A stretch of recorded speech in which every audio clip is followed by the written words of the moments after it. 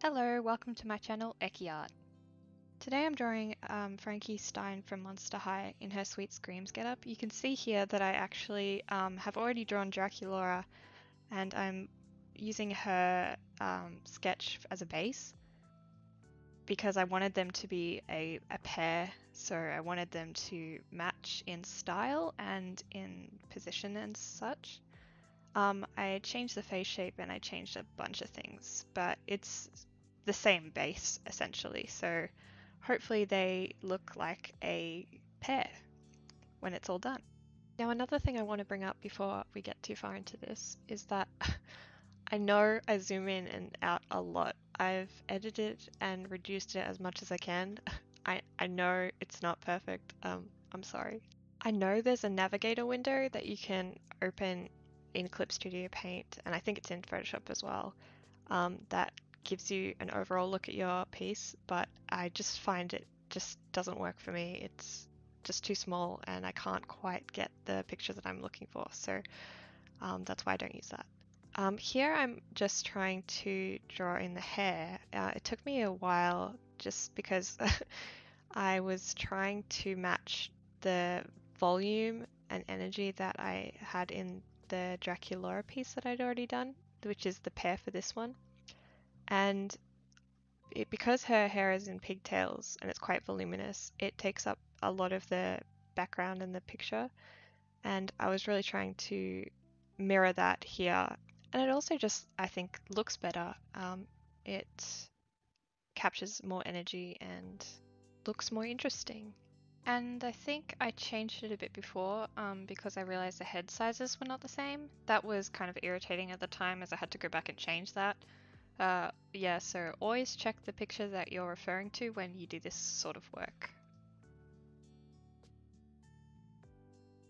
I do want to say quickly that I looked up so many tutorials and question and answer forums of how to minimize the lines on the screen that get picked up when you record a monitor. So many people said that I just needed to make the frame rates the same, but I tried doing that and it didn't fix anything. So unfortunately that's there. I'm going to try to fix it or minimize that before making another video, but yeah, sorry about that. Hopefully it's not too invasive. I do have a couple of videos that I've filmed before I really noticed that the lines were there, so I'm not sure what to do about them. I might turn them into proper videos, I might just delete them and move on, but yeah, we'll see.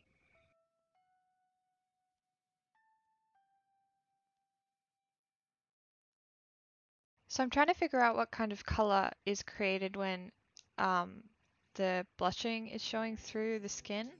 So in the tips of your ears, around your nose, and where your cheeks are, usually they're a lot redder or pinker because of the blood flow in the increased capillaries under the skin. So yeah, I was just trying to figure out what color would be showing through considering that she has green skin, which was challenging, but I think in the end it worked out. It's just sort of a yellowish color. Yeah. You can also see that before I was playing around with giving the Frankie picture a blue background and Draculaura a yellow background. I actually prefer the colors that are around that way. It's closer to the box art itself, and I just think those colors suit the different characters better. But I'd already done Dracula with blue background in mind, and all the shading and stuff had the blue bounce light, and I didn't really want to have to go back and change all of that. So in the end, I just decided that Dracula will have a blue background and Frankie will have a yellow background, and it's just how it's going to be.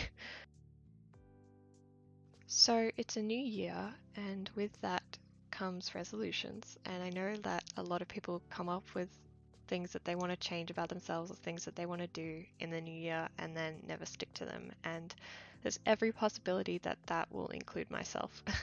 I'm not unrealistic with my expectations, but I hope that I can push myself and stick to the resolution that I have, which is to draw every day. I understand that is a bit unrealistic, so when I say draw every day, I don't mean draw a masterpiece. I mean it can be a circle on a piece of paper. It can be anything. And I think that that'll really help me to stick to it. because it's really just about forming a habit. It's not really about creating excellent art. I'm hoping that with the practice every day, it will improve my art, but mostly it's just to get the habit down and to really, I guess, just stop putting it off and stop being upset when I can't improve the ways that I want to and my art doesn't look the way I want it to, and comparing and stuff like that. I'm wondering if, I mean, I know that pretty much everyone does that, and it's not unique to myself, but I'm wondering like what are the resolutions that you guys have, if you have any. I know I don't really have that many followers, so probably nobody is going to see that, but I don't mind. I just want to throw it out there in case anybody sees this and has some resolutions specifically about art, but not only art based, because I don't know, I find it interesting and I'd love to hear what people have to say and what they want to focus on for the new year. And good luck to everyone. I hope you all stick to what you really want, as long as it's good for you and not hurting anybody, then all the best luck.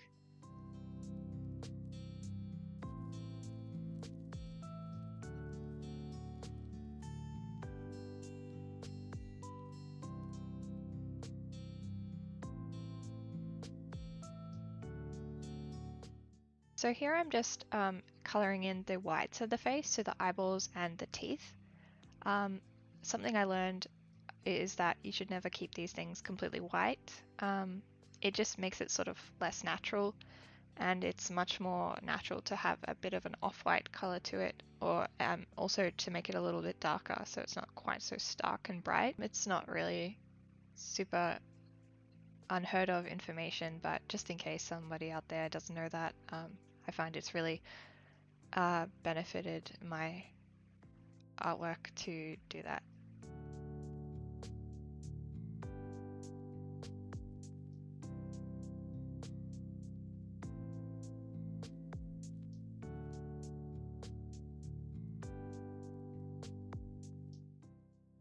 I'm up to my favorite part of doing the eyes, adding the shine.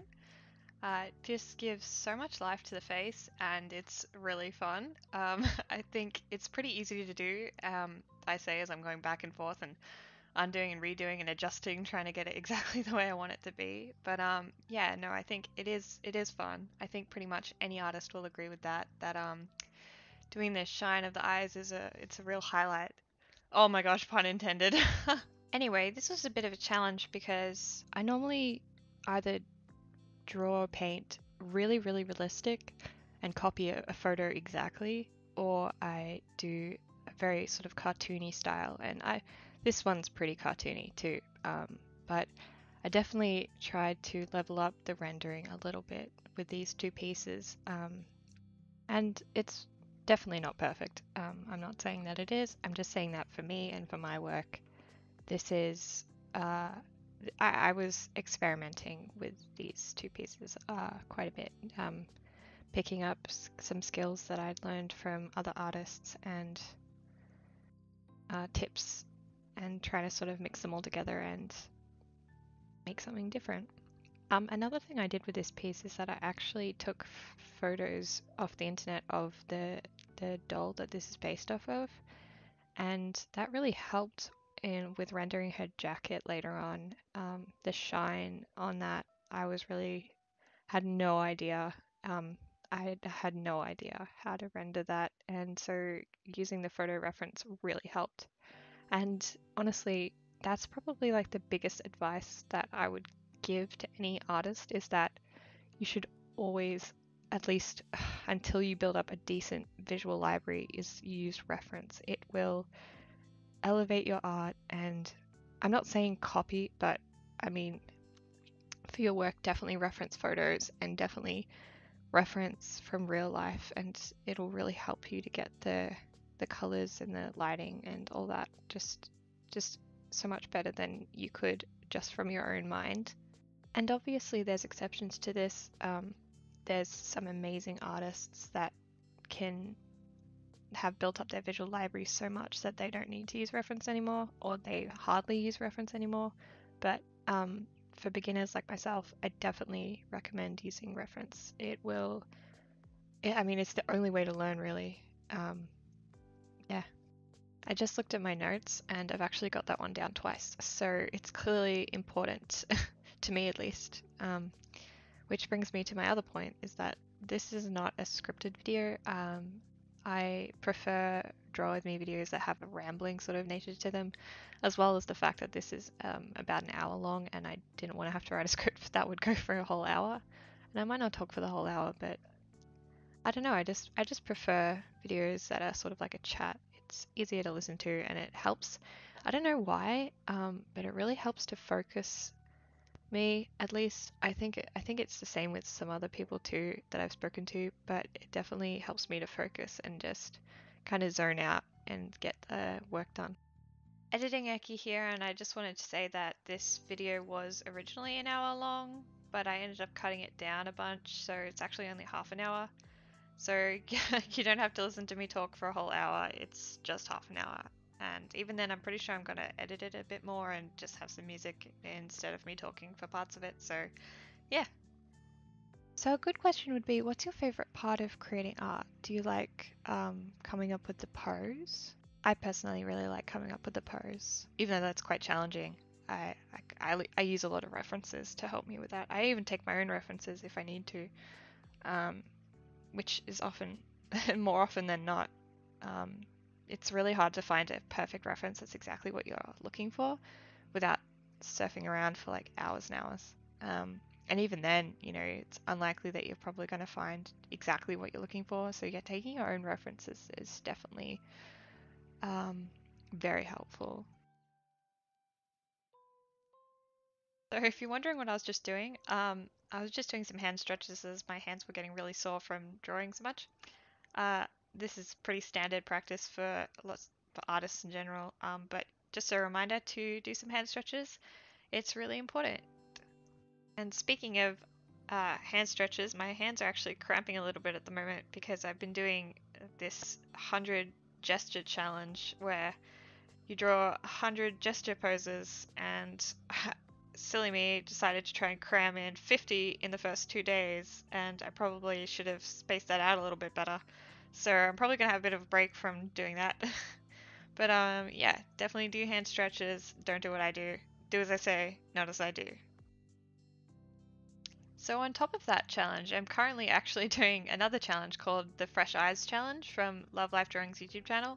I'll link it in the description below.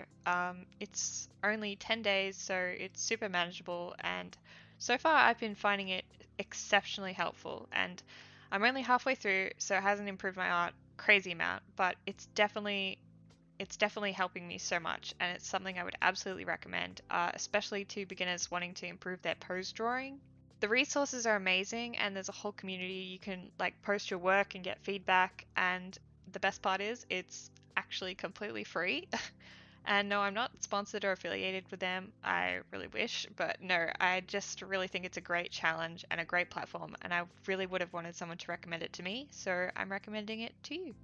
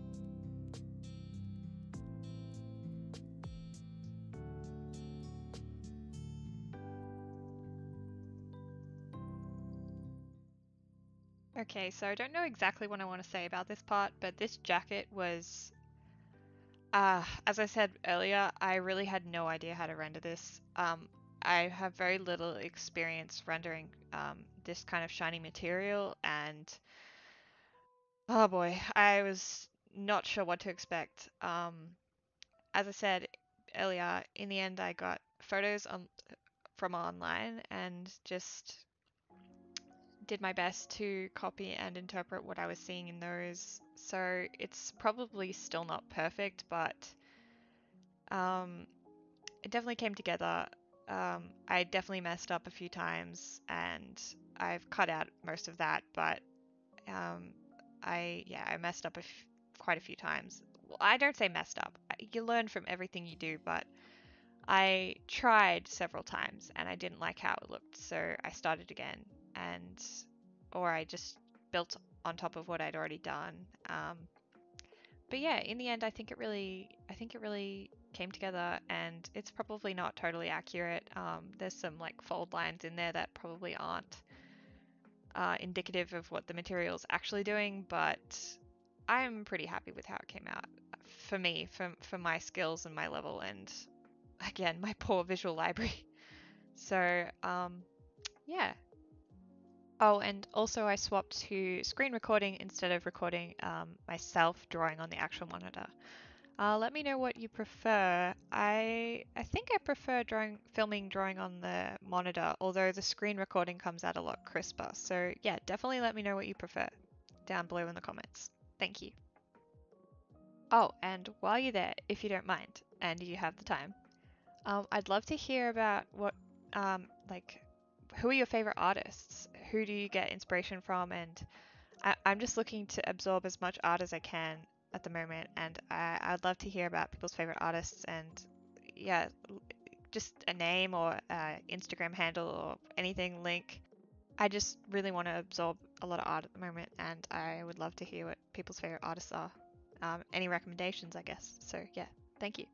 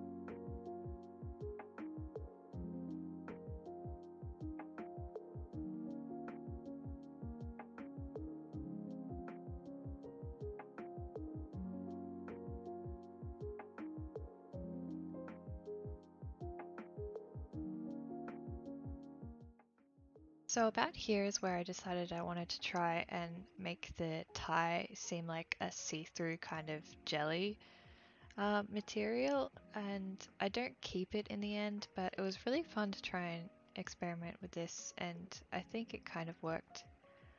I didn't end up going with it because on the original doll the tie seems to be like a it's a solid plastic, so I know it's plastic and it's interpretive. It's obviously they're not going to make it out of jelly, but I think it's meant to be licorice, and so in the end I just kept it as a opaque material instead of the see-through jelly-like substance that I tried to turn it into here.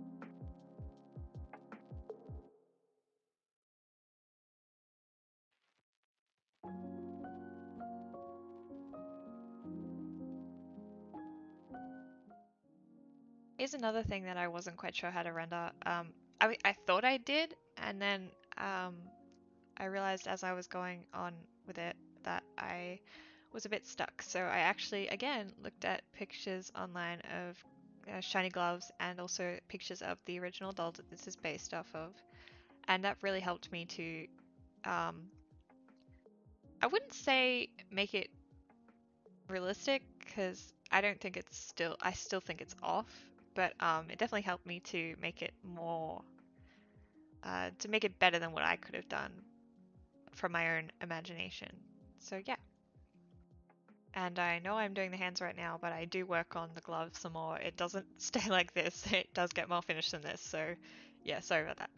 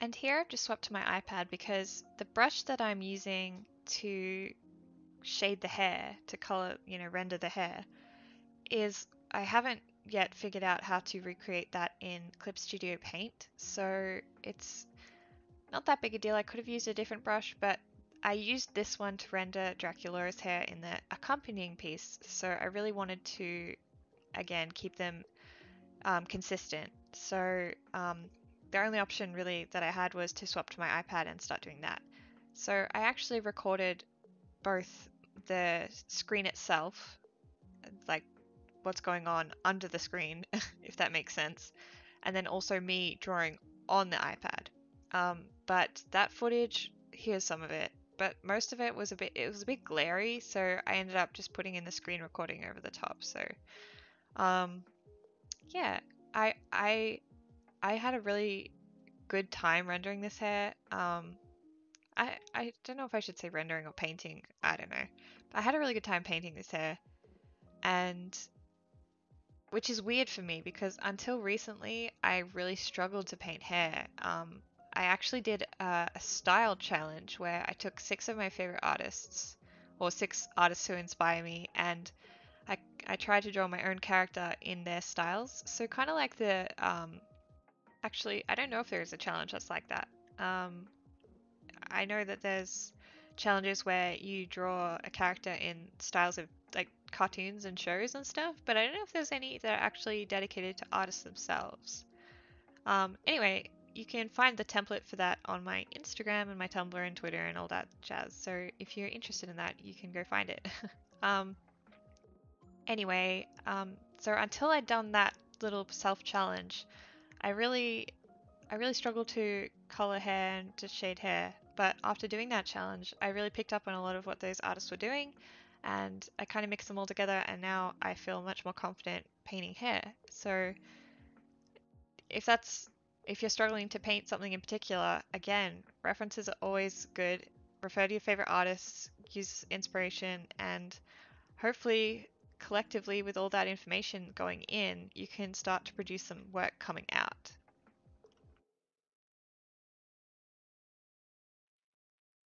Alright, so we're nearly done. Just colouring in the little candies on her hair, or as we call it in Australia, lollies. um, this was pretty cut and chase. It was pretty standard. Shiny things. Um, um, it was fun though. I definitely had fun doing it, and the video is almost over, so I'll wrap up quickly. But thanks so much for watching. I really appreciate every single view that this video gets, and thank you for bearing with my insufferable self-rambling dialogue for half an hour or whatever it ends up being. Thank you so much. Have a great day. Take care.